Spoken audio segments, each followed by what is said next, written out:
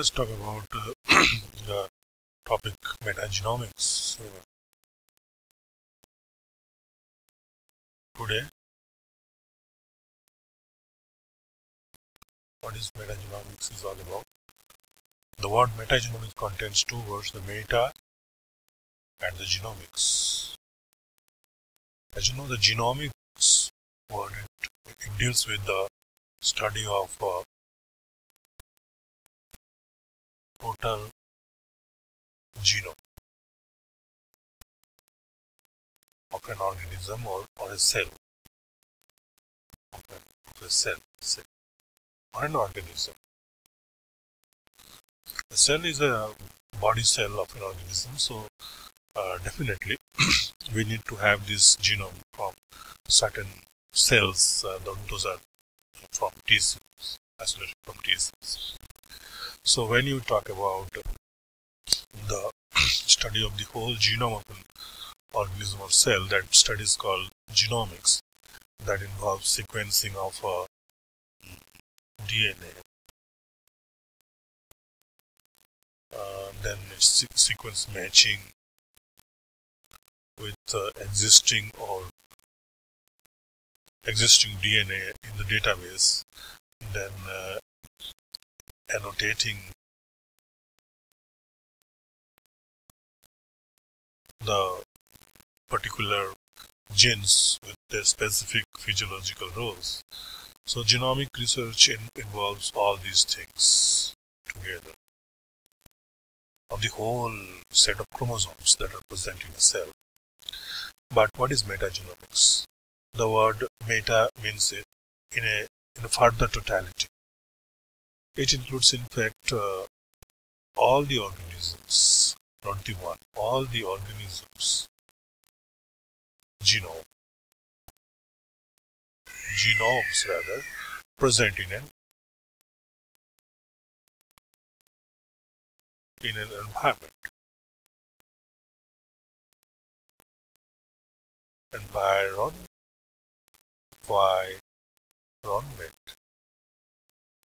Say maybe water sample in a lake. In a lake there are a lot of water sample. Waters are there. Water is there. That nurtures, that contains large number of microbes growing there. When you are culturing them, only few of them are coming, not all, and maybe 1% of them are growing in the culture. 99% are not growing in the culture, and those could be studied by this metagenomic approach. So you take water from this sample, maybe 1,000 liters or more, and you filter it out. And with the filter, you isolate DNA and you subject it to sequencing. And homology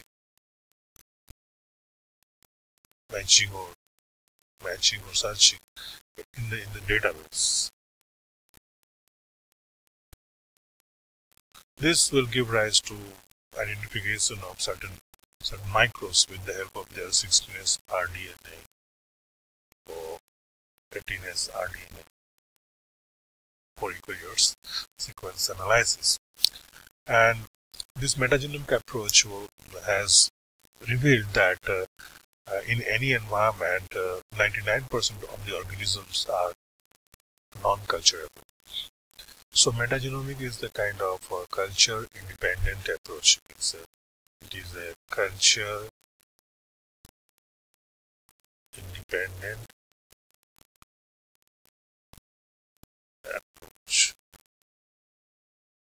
where you don't need to have a culture of the organism, as you don't know the exact nutrient requirement of the organism. That is why whenever you are culturing with maybe media like nutrient agar or urea martani, agar media, or potato dextrose agar, whatever complete media you are using, the organisms that are growing are only limited number of organisms that utilize this media. But there is a group of organisms that utilize oligotropic media with very low nutrient, and those kind of bacteria or microorganisms, they're not able to grow in this nutrient-rich media. But what exactly the nutrient requirement is, we still don't know, and that's why 99% of them, they have a diverse nutrient requirement, of course, and 99% of them are not growing in this kind of media, and we remain unaware of them. To know them, this metagenomic approach can be taken. Basically, it is a culture-independent approach.